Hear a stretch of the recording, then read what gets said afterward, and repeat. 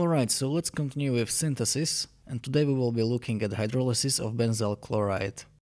This time I will be doing hydrolysis with hydrochloric acid, but next time I will try hexamine as well.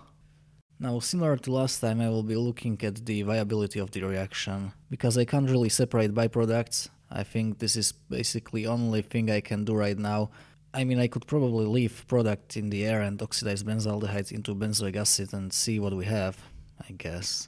Well... Anyway, so let's get on with this. So let me measure how much benzalchloride I have actually. Okay, let's call this 54 milliliters. To this I will add about 100 milliliters of hydrochloric acid.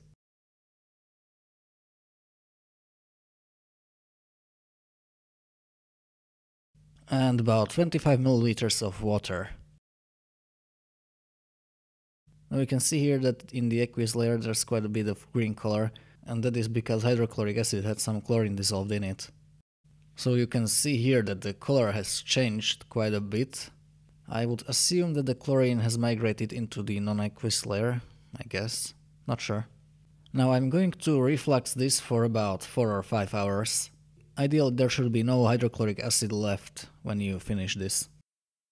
During the reflux you will need quite strong stirring, otherwise this will bump quite a lot.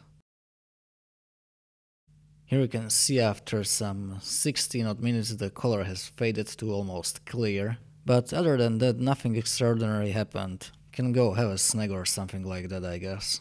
Just make sure your power is not insane, otherwise you may lose some benzaldehyde with the hydrochloric acid escaping. Now a few hours in, the color change is quite dramatic. This time the color is more darkish brown. When I stop the stirring and the contents of the flask are still hot, the organic layer is on the top. If you let this cool down it will slowly fall to the bottom. But I had to call it a day this time, so I have decided to pour in some concentrated solution of sodium bicarbonate. Not really to neutralize the acid, but rather to make some carbon dioxide atmosphere there. But it is better if you allow this to cool down before you do that. So this is next day, I'm doing steam distillation. I could do vacuum distillation, but with benzaldehyde this is pretty convenient method. So here are some aesthetic shots. I don't have really time to look for some music to put there, so I have to fill about 9 seconds of silence. Now here's some junk that has remained after distillation. There's probably some benzaldehyde as well, but some yellow started to come over.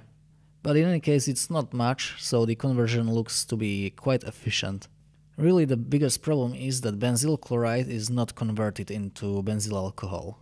So this batch of benzaldehyde really felt like a cherry flavored tear gas?